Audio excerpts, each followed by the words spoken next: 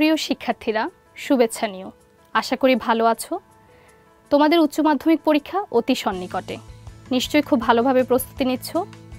তোমাদের এই প্রস্তুতিকে আরেকটু সহজ করে দেওয়ার জন্য আজ আমি তোমাদের সাথে উচ্চতর গণিত প্রথম পত্রে তোমরা যেসব ভুলগুলো করে থাকো সেগুলো নিয়ে আলোচনা করব।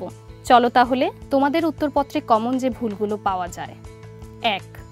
উচ্চতর গণিত প্রথম পত্রের প্রথম অধ্যায় ম্যাট্রিক্স ও নির্ণায়ক। এখানে তোমরা ম্যাট্রিক্স ও নির্ণায়ক লিখতে প্রায়ই ভুল করে থাকো। ম্যাট্রিক্সের অঙ্কে নির্ণায়ক আর নির্ণায়কের অঙ্কে ম্যাট্রিক্স লিখে থাকো। শিক্ষার্থীরা একটু ছবিতে দেখো, ম্যাট্রিক্সের অঙ্কের ক্ষেত্রে এগুলো সঠিক কিন্তু এটি ভুল। নির্ণায়কের অঙ্কের ক্ষেত্রে এটি সঠিক কিন্তু এগুলো ভুল। তোমরা সবাই জানো যে ম্যাট্রিক্স আর নির্ণায়কের বৈশিষ্ট্য সম্পূর্ণ আলাদা, তাই ম্যাট্রিক্সের অঙ্কে নির্ণায়ক আর নির্ণায়কের অঙ্কে ম্যাট্রিক্স লেখার ফলে সম্পূর্ণ অঙ্কটাই ভুল হয়ে যায়, তাই এই ব্যাপারে সতর্ক থাকবে।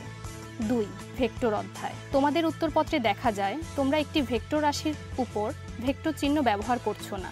তোমরা জানো ভেক্টর চিহ্নবিহীন রাশি মূলত স্কেলার রাশি, অতএব ভেক্টর রাশিবিহীন ভেক্টরের অঙ্ক একটি মারাত্মক ভুল, যাতে করে তোমার সম্পূর্ণ অঙ্কটির প্রসেস ঠিক থাকলেও সেটিতে নম্বর কমে যাওয়ার আশঙ্কা থাকে। লক্ষ্য করো, এখানে এবি একটি ভেক্টর রাশি, অন্যদিকে এবি একটি স্কেলার রাশি, তাই ভেক্টরের অঙ্কে ভেক্টরের চিহ্ন ব্যবহার করা অতি জরুরি। বিন্যাস ও সমাবেশের ক্ষেত্রে দেখা যায় তোমরা যেই অঙ্কে বিন্যাসের সূত্র অর্থাৎ NPR = n factorial divided by n - r factorial ব্যবহার করতে হবে, সেখানে সমাবেশের সূত্র NCR = n factorial divided by r factorial into n - r factorial ব্যবহার করো।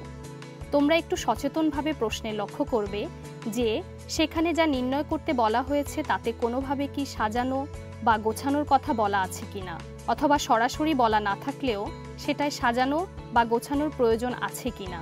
যদি থাকে তাহলে অবশ্যই সেটায় বিন্যাসের সূত্র প্রয়োগ করবে, আর সাজানো বা গোছানোর প্রয়োজন না থাকলে সমাবেশের সূত্র ব্যবহার করবে। 4. মূল নিয়মে অন্তরীকরণের ক্ষেত্রে দেখা যায় f(x + h) নির্ণয়ের ক্ষেত্রে তোমরা প্রায়ই ভুল করে থাকো, ফলে সম্পূর্ণ অঙ্কটাই ভুল হয়ে যায়। প্রিয় শিক্ষার্থীরা, তোমরা জানো মূল নিয়মে অন্তরীকরণের ক্ষেত্রে f(x) = limit h tends to 0 f(x + h) minus f(x) divided by h। যদি f(x) = cos 3x হয় তবে f(x + h) = cos 3 * x + h = cos 3x + 3h, অর্থাৎ x এর স্থলে x + h ব্যবহার করবে। কিন্তু প্রায়ই উত্তরপত্র মূল্যায়নের সময় আমরা দেখি তোমরা f(x + h) = cos 3x + h লিখো, অর্থাৎ x এর স্থলে 3x + h ব্যবহার করো, যাতে তোমাদের সম্পূর্ণ অঙ্কটাই ভুল হয়ে যায়। তো পরীক্ষার্থীরা, তোমরা এগুলো মনে রাখলে আশা করি ভালো করতে পারবে। ভালো থেকো সবাই, শুভকামনা সবার জন্য।